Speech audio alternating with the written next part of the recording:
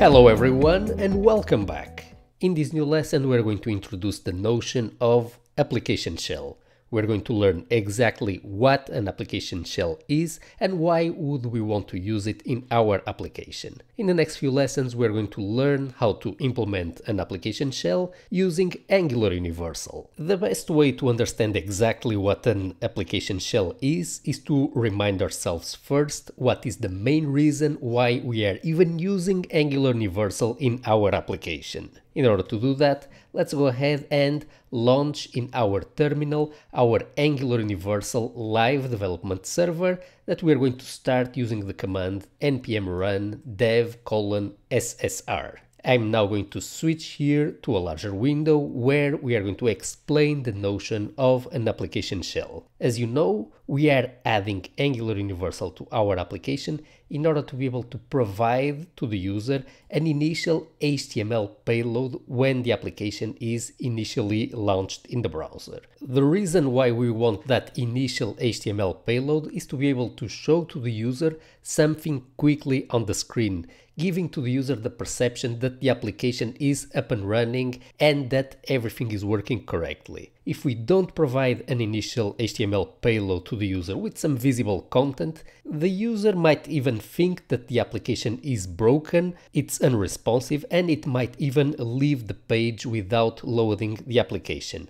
This effect is going to be much more noticeable on mobile over slow networks. With typical single-page applications, we are serving an empty initial HTML page containing just the root tag of our application and with no content received from the server. So if we just display that page to the user, it's going to be a blank page. The user is not going to see anything on the screen and the user is going to have a poor perception of the performance of the application. It's going to think that the application is very slow and that it might even be broken.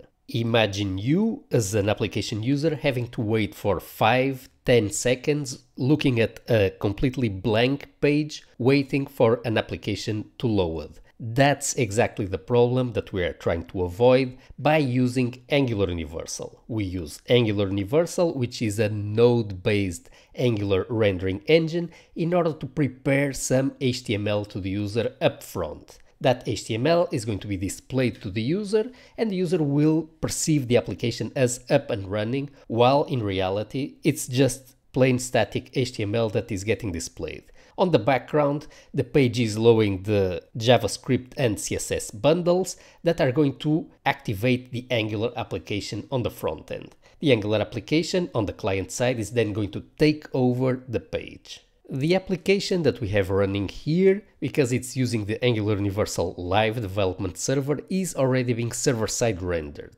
So if we inspect here the initial HTML payload that we got from the server using here view page source, we are going to see that we have here a lot of HTML. Let's search here for the body tag.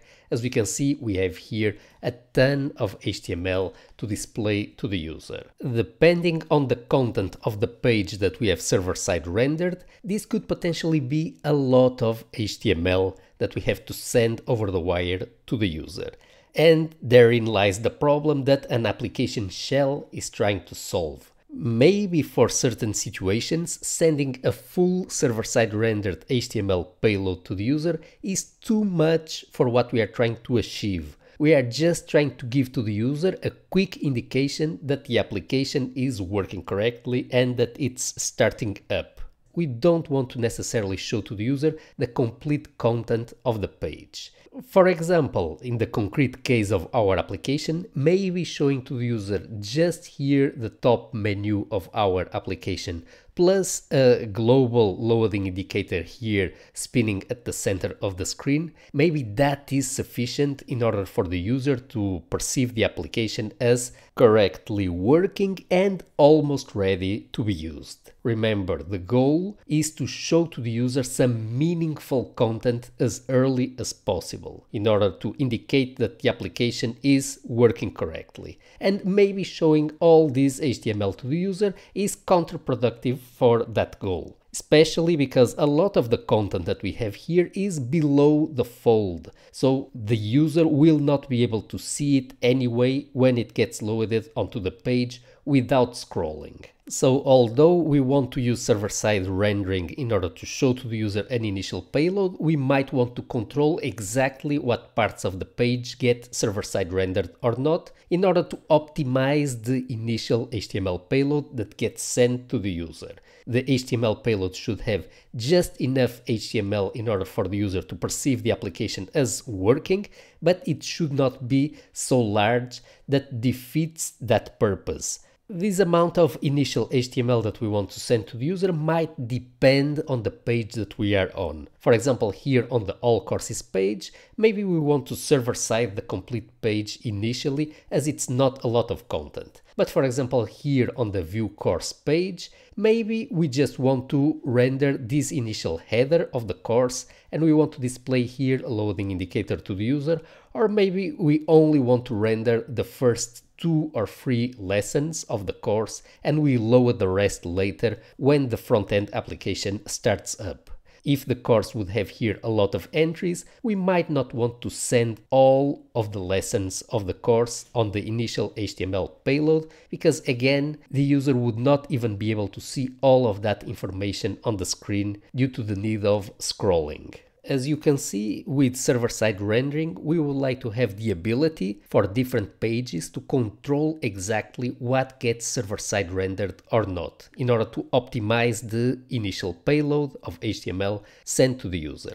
And that notion of having a reduced version of the application that shows only a part of the content to the user, such as the top menu, maybe some part of the page here on the header and a loading indicator, that reduced HTML version of the application is called an application shell. An application shell is the minimal amount of HTML that we can send to the user at application startup time that will still give to the user the impression that the application is working correctly. In order to create an application shell, we need to somehow control on a per page basis which parts of the page get server-side rendered or not. We are going to see how can we implement that in Angular using a couple of auxiliary application shell directives that we are about to write. We're going to do that in the next couple of lessons.